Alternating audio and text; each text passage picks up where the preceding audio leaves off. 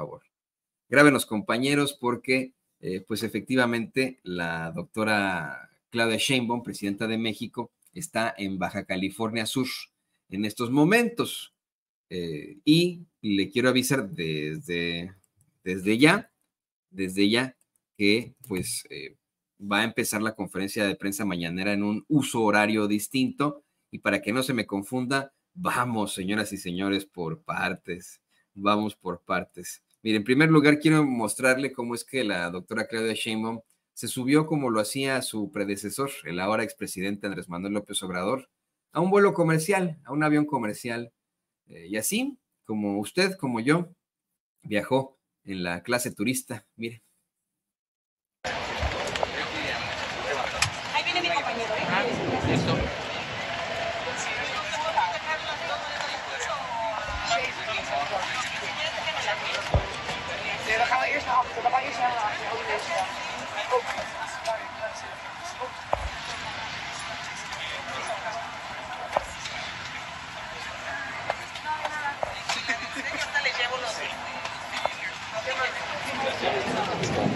Doctor.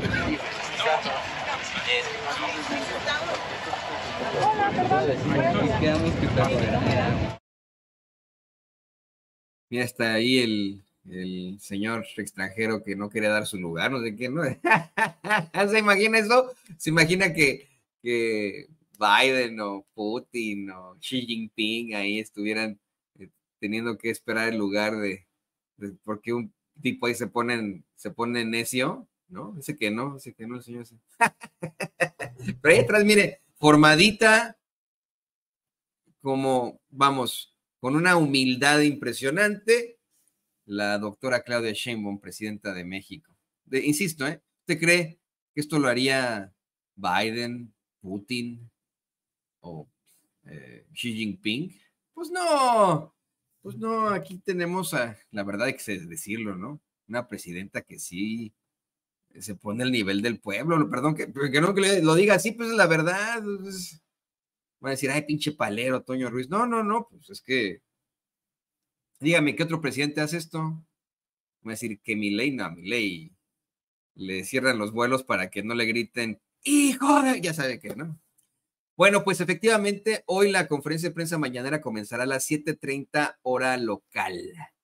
Las 7:30 hora local de Baja California Sur, de Cabo San Lucas, es donde va a ser la conferencia de prensa mañanera, es una hora antes de la hora del centro de México. Es decir, si en estos momentos son las 6:33 de la mañana, hora del centro de México, allá en Baja California Sur son las 5:33 hora del centro, hora del Pacífico.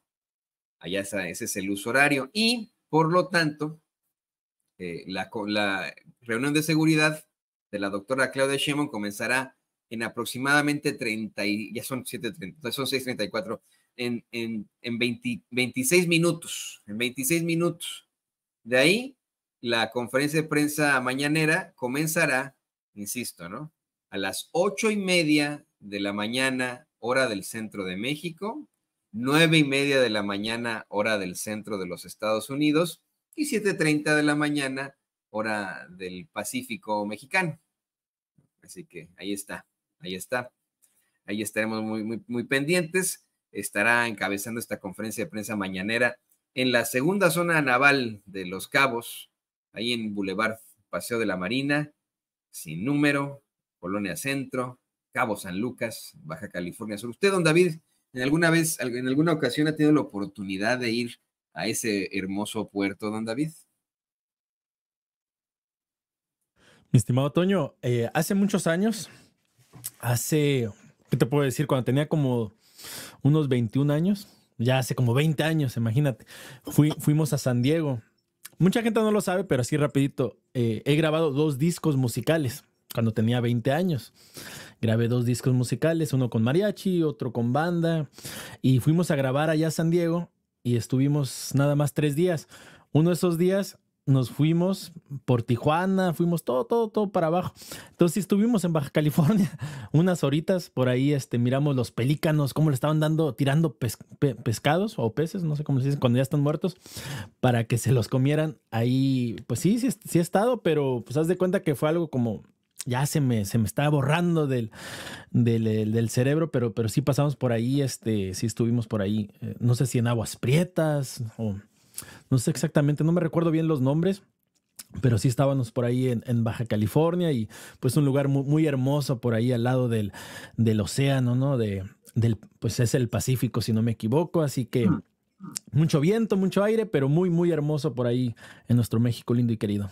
Así es muy hermoso. Y mira, yo le voy a decir que todo California, pues es la Gran California, desde Baja California Sur hasta la Alta California en los Estados Unidos. Cuando llegaron los invasores europeos, le pusieron California, que significa cálidos fornax, ¿no?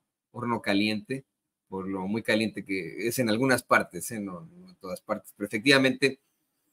Yo le preguntaba a David si él había tenido la oportunidad de viajar a Los Cabos San Lucas, porque su servidor cuando era niño, con los scouts, hicimos una travesía bien padre desde Mazatlán, con el ferry que tienen ahí en Mazatlán, viajamos a Los Cabos. No, hombre, bien, qué recuerdos el haber ido ahí a Baja California Sur, y hacía un calor, pero en Baja California Sur. Y si usted, pues, no sé, no va a algún lugar en el centro de California, lejecitos de la costa, se va a encontrar con calores altísimos. Por ejemplo, ahí en Visalia, ahí en el condado de Tulare, en verano hace un calor, pero insoportable, ¿eh? Así que no se puede respirar.